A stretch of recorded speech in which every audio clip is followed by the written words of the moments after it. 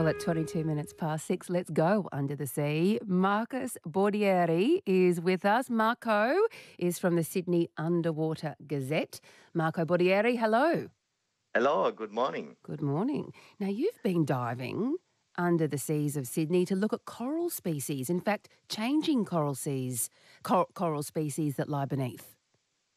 Indeed, this week I went diving with two professors from UTS, Professor David Booth and Gigi Beretta, and we went to check the latest on the new species of coral that has appeared in Sydney lately. It's called a Pocillopora aliciae, and is the ninth coral that you can now find here in the coast of New South Wales. And what happens as the waters of the Great Barrier Reef warm, subtropical coral are heading south in search of cooler water. We used to be temperate waters. This area used to be called, a temperate area, as opposed to the subtropical, which is further north. But we are starting to see subtropical species in our waters, and that's what is called the tropicalization of the coastal New South Wales. And what's the difference then between the coral we used to see here, the old coral, and these Yeah, subtropical corals? yeah. So this one is, it looks like a traditional coral that you would expect. So it's a branched coral. So look to me like a small colony of bonsai tree. It's very bright green as branches, and it's pretty small in a way because extends for probably 15 centimeters.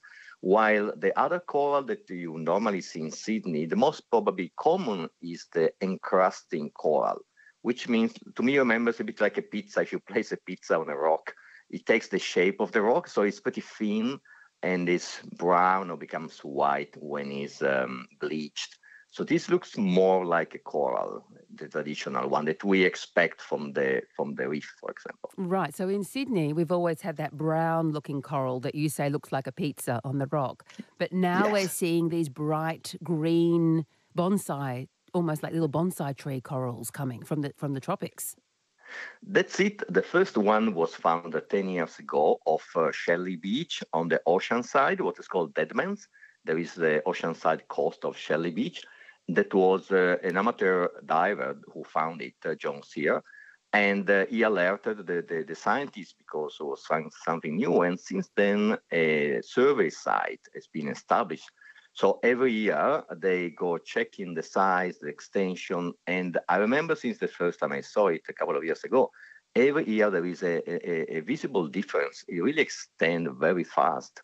And last May, also other divers have been found another colony, the first one in the harbor, of Dobroid head. There Right. is another colony which is newer because it's less developed, but you can tell again it's quite wide and it's going to grow pretty fast. So Marco Bordieri, what's the significance of these subtropical corals coming from the Great Barrier Reef down to Sydney?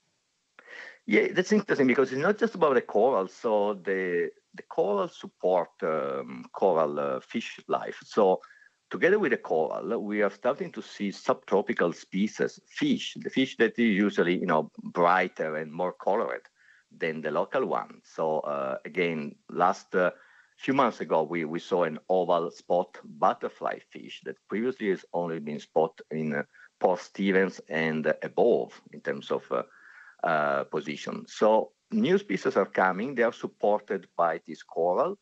And the interesting thing is that this coral, in a way, at some stage, may have to compete with the pre-existing coral, I see. because if the space become limited, they may have to really to fight for space.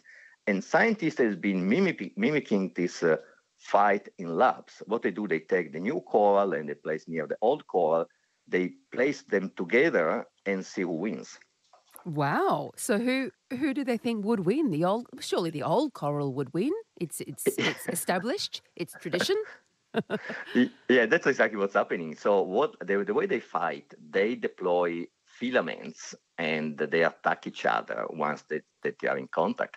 And that's what they've discovered. If you put the pre-existing coral or the new one, the old one is winning the war. So at least from the space perspective, if they come to a situation where the space is limited and they need to fight, the old one seems to be prevailing on the new one. Wow. It sounds like a delight for divers because they're seeing all these new species of coral and they're seeing all these new species of fish and perhaps even coral crabs that come with the new coral. And you said butterfly fish that they've never seen before. But the downside is you change environments and ecosystems and it has a big effect. Yeah, we still don't know the net effect of this, let's call it invasion or let's say extension, because they could be harmless refugees, just extending the array of life that you can see. But they can become also dangerous invaders. We don't know the effect of this new coral and the effect of the fish that is coming together with the coral. So it's too soon to know. But in a way, yes, it's more variety to our eyes, which sounds good. But that's the effect of the global warming. So definitely there will be other species that will be misplaced because as the water becomes warmer, and there has been an increase of 1 degree and point 2 in the last 100 years, other species that like cooler water may actually disappear and move south. Yeah, yeah, absolutely. So I wanted to ask you though, Marco, have you heard about what's happening in North Queensland?